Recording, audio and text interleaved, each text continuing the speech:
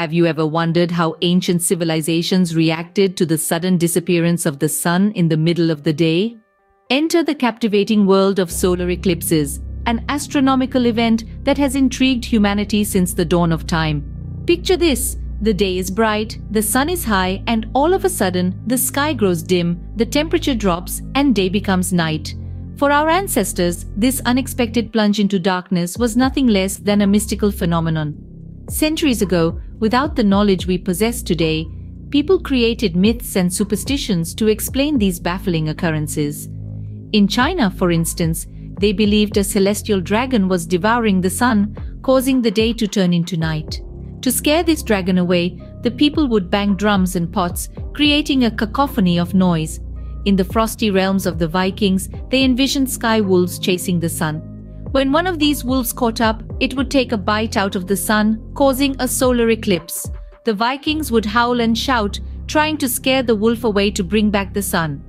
In ancient Greece, solar eclipses were thought to be omens of disaster, while in some Native American cultures, they were seen as a time of renewal and rebirth. The earliest recorded solar eclipse dates back to the 23rd century BCE in China, where it was meticulously documented on oracle bones. This event shows how solar eclipses have been a part of human history for over 4,000 years, sparking curiosity and wonder in each generation. From dragons to sky wolves, from omens of doom to symbols of rebirth, the interpretation of solar eclipses has been as varied as the cultures that experience them. Each myth, each superstition, tells a story of our attempts to explain the unexplainable and control the uncontrollable. As we've seen, solar eclipses have been a source of fascination and fear throughout history, but what exactly causes them? Stay tuned as we take a journey from the realm of myths and legends into the world of science to unravel the mystery of solar eclipses. Solar eclipses aren't the work of dragons or wolves, but a celestial ballet of the sun, moon, and earth. Now, let's dive into the science behind this spectacle. Solar eclipses occur when the moon gets sandwiched between the sun and the earth, casting a shadow over a portion of our planet. It's like when you stand in front of a light and your shadow falls on the wall. The same principle works here, but on a cosmic scale. The sun, the most brilliant and largest star in our solar system, is about 400 times larger than the moon. Coincidentally, it's also roughly 400 times farther away from us than the moon. This cosmic coincidence means the sun and the moon appear to be about the same size in our sky, making solar eclipses possible. There are three types of solar eclipses: total, partial, and annular. A total solar eclipse, the most dramatic of all, happens when the moon completely covers the sun. Day turns into night, and the sun's outer atmosphere, or corona, becomes visible. It's a sight that leaves many in awe. Then we have partial solar eclipses.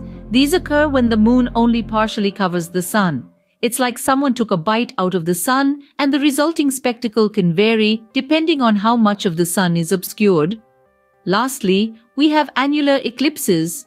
They happen when the moon is farther away from the earth in its orbit, and so appears smaller in the sky.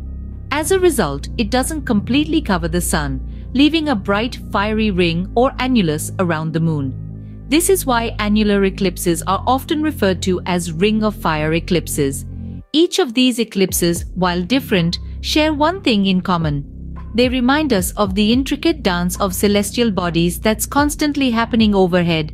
It's a dance that's been happening for billions of years and will continue for billions more. With a better understanding of the science, humanity began to predict when these solar spectacles would occur. Imagine the power of being able to predict when the sun would disappear. This was a reality for ancient astronomers. With keen observations and meticulous record-keeping, they developed methods to anticipate this celestial spectacle, methods that, while not perfect, were surprisingly accurate. Perhaps the most famous of these ancient techniques is the Saros cycle, a system used by the Babylonians over 2,000 years ago. The Saros cycle is a period of approximately 18 years, 11 days, and 8 hours after which eclipses of the sun and moon repeat. This cycle was an impressive tool in the Babylonian arsenal of astronomy, allowing them to predict when and where solar eclipses would occur. Yet for all its efficacy, the Saros cycle wasn't without its limitations. It could predict the recurrence of an eclipse, but it didn't account for the slight shift in Earth's rotation. This meant that while an eclipse would indeed happen, it might not be visible from the same location as the previous one. Ancient Chinese astronomers also had their own method of predicting solar eclipses. They believed in a celestial dragon that devoured the sun, causing an eclipse. To predict when this would happen, they meticulously observed and documented the movement of heavenly bodies. Their records of solar and lunar eclipses date back to as early as 4th century BC. In the world of ancient Greece, Thales of Miletus, a philosopher and mathematician, is said to have accurately predicted a solar eclipse that occurred in 585 BC. His methods remain somewhat of a mystery, but it's believed that he may have used Egyptian and Babylonian astronomical records to make his prediction. These ancient methods, albeit imperfect, were significant milestones in human understanding of the cosmos. They laid the groundwork for future advancements in astronomy, leading us to our current, precise methods of eclipse prediction. Predicting solar eclipses was a significant achievement, but our understanding and ability to observe them has only improved with time. As we continue to gaze upwards, who knows what further celestial secrets we may uncover? Fast forward to the modern era, where solar eclipses have become a valuable tool for scientific discovery. Our understanding of the universe has been significantly shaped by the study of solar eclipses. In the early 20th century, a young physicist named Albert Einstein proposed a radical new theory, general relativity. This theory suggested that massive objects, like the sun, actually bend the fabric of space and time. But how could this be proven? Enter the solar eclipse. In 1919, during a total solar eclipse, British astronomer Arthur Eddington observed the positions of stars near the sun. He discovered that their apparent position shifted during the eclipse, just as Einstein had predicted. This was a groundbreaking moment that confirmed Einstein's revolutionary theory, catapulting him to fame and forever changing our understanding of the universe. But the contributions of solar eclipses to scientific discovery don't stop there. They've also allowed us to study the solar corona, the sun's outer atmosphere. During a total solar eclipse, when the moon perfectly aligns with the sun, the brightness of the sun is blocked, revealing the faint ethereal glow of the corona. This has led to discoveries about solar wind, coronal mass ejections, and the incredibly high temperatures of the corona, which paradoxically is much hotter than the surface of the sun. Modern technology has further enhanced our ability to study solar eclipses. Telescopes allow us to view them in unprecedented detail, while spacecraft like NASA's Solar Dynamics Observatory provide continuous observations of the sun, even when an eclipse isn't happening on Earth.